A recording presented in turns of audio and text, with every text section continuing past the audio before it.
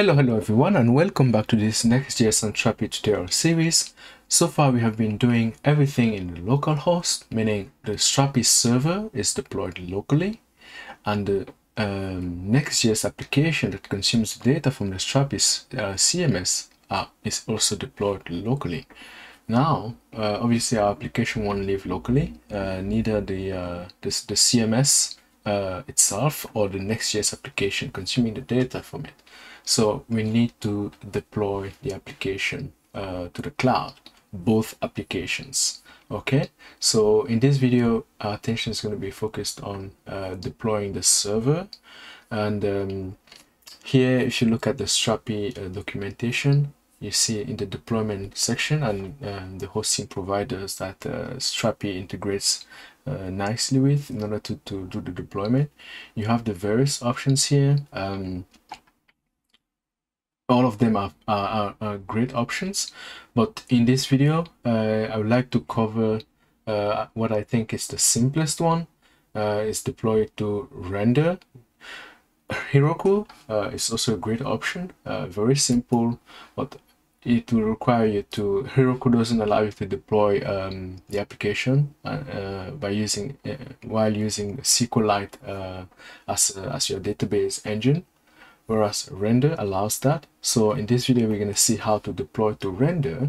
Okay, we're going to see how to deploy the application to render, which is a great deployment service.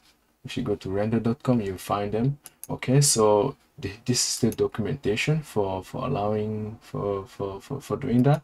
And before you ask, render can deploy, we can deploy both the Postgres. We can use render to deploy while using Postgres as our database or a Sqlite, and this is for the database. Now for the images, as you can see here, like basically there are three modes of deployment, as the documentation says. You can use Sqlite as your backend, as your database layer, and when you do that, the only option you have for images for storing assets is the hard drive as well. Now you can use Postgres, which is the only option. And I mean, I need to say that Heroku doesn't allow you Sqlite. Okay, so it allows you Postgres among other things. Now render allows Postgres and Sqlite, and in the case of Postgres, you can use the manage Postgres service that they offer, okay, alongside images that you host at CloudGeneric. Or you have a third option, you can use a managed Postgres service and images uploaded on the hard drive as well, right? So in this video, this is what we're going to look at: how to deploy the Strapi CMS server using Sqlite and the hard drive, and via render.io. Okay, so this is the documentation as it is on the Strapi website. You have a very similar one on the render website itself. They have a good guide on how to do that, and you also even have for each of these a code, a repository, okay, on GitHub, open source, that you can just quickly look at and see how things are done.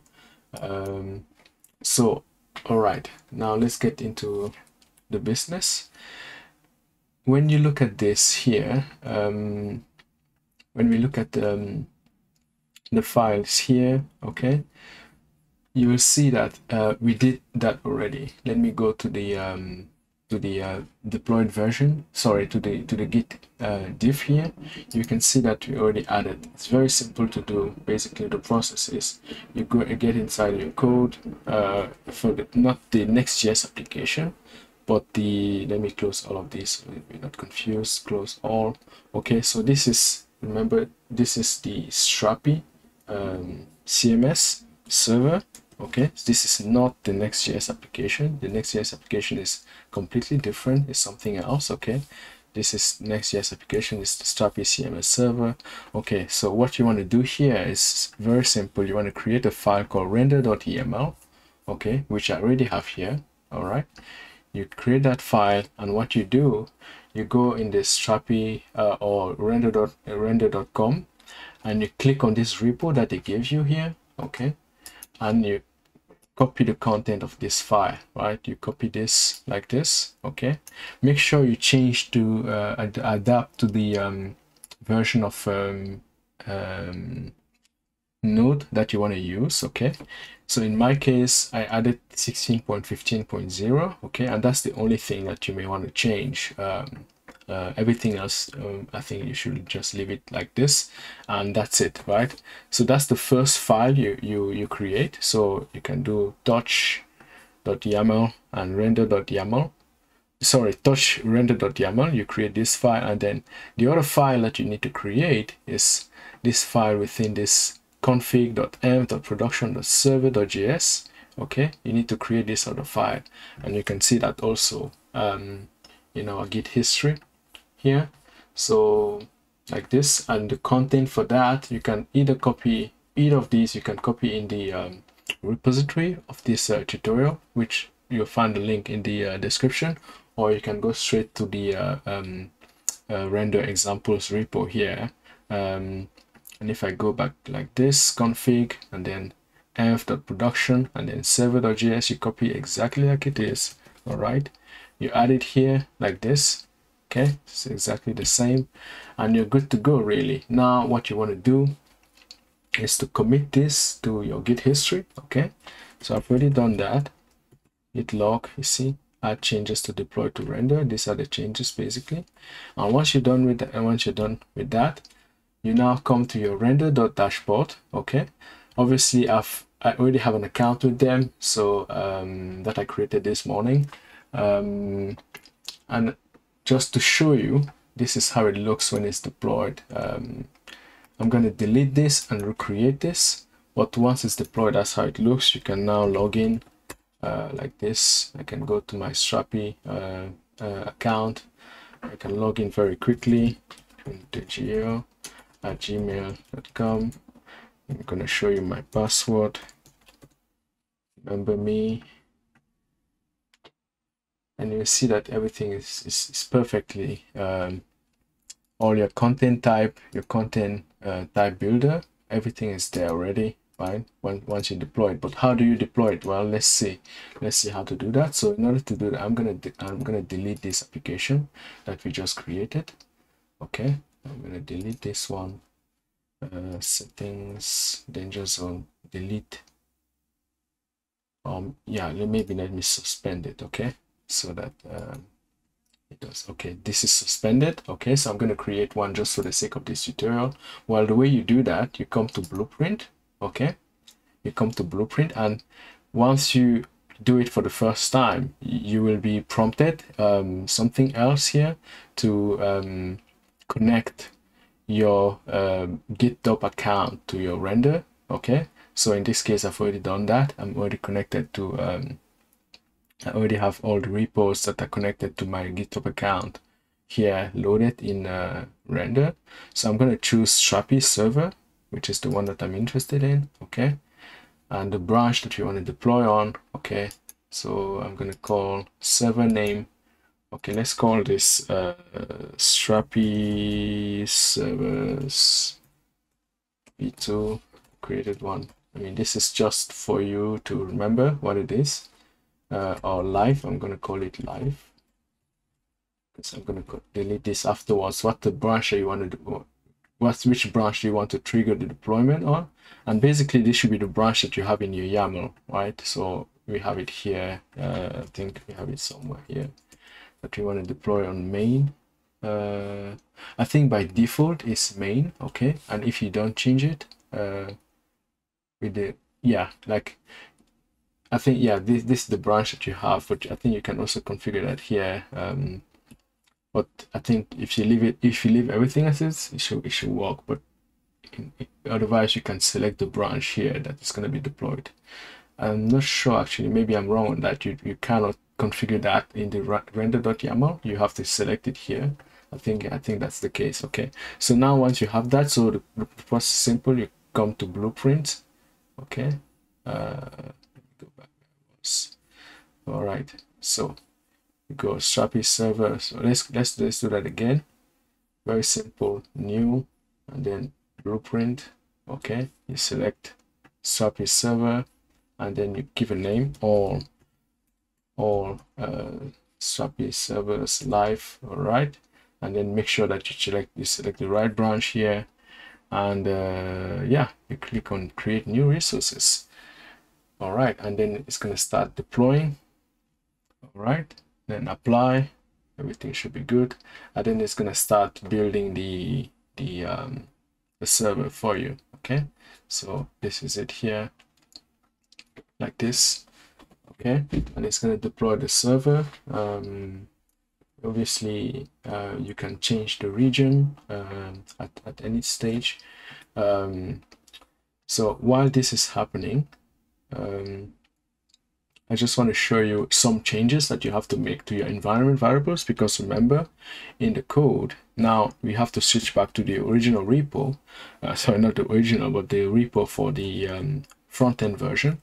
Okay, so originally our repo looked like this. Okay, so we had only the environment variables for localhost, which are here. Obviously, like we have the contentful environment variables here. So in this example, these are the contentful CMS envars. Okay, and then below that we have the Strapi CMS envar. Well, the key doesn't change. Sorry, the key is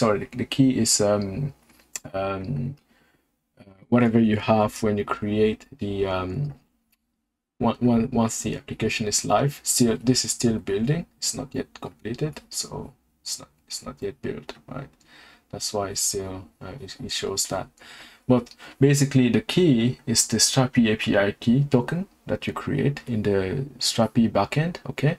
Now the things that you have to change a little bit. For example, in localhost, the base URL will be this. You need to add the port, but when you're using the version of the deployed version, you don't need any port, right? The URL is perfectly fine. And also for the Strapi base URL, for the API, this is the assets base URL. Okay, now the API, you just add the /API to that. Okay, and then for the Strapi images domain, well, you just take this here and you add that as the Strapi images domain. This is useful for Next.js to know which domain the images are coming from. Okay, so that's it really. And once you do that, the application is going to be deployed. Once this is completed, this is going to be give you a nice Strapi CMS application server here that you can use from your Next.js application to consume the data. Okay, and that's basically it, right? I won't bore you waiting for it to be completed here. I think this should work exactly the same for you in your case. So one thing that I will do is launch the app. First of all, I'm gonna bring this back to life. Okay, I'm gonna resume the service. All right, so that we are able to connect to it when I deploy this guy here. So npm run dev. Okay, very good. So now with those changes to our environment variables, so we've removed everything that was localhost and we use the render version. Okay, obviously you have to do that in m.local and not m.local example. This is just a template for you to use. Okay, once we have that, okay, we can now go and launch our app. We should be able to consume the data perfectly fine. Something Axios. Okay, the service is still booting. I think the service is still booting. That's why it's failing here, because the error message is that Axios request failed, right? So and I think it's slow like this because I'm in the free plan of render. So the service to be reinitiated to the point where it's live again will take some time, right? But basically once it's live again, you should have no issues right? The two apps are actually being deployed at the same time now, right? So the two apps are still in process of being deployed. I think I'll wrap it up here. This is how you deploy the app to render using Sqlite as the backend, the database layer, and deploying the images as well to the hard drive. Thank you very much for watching. I'm gonna, in the next video, we're gonna see how to do the same thing using Postgres. Okay, so we're gonna deploy the application, the Strapi CMS server in Heroku using Postgres. So we're gonna follow this roadmap here in the next video. I'll see you there. Ciao.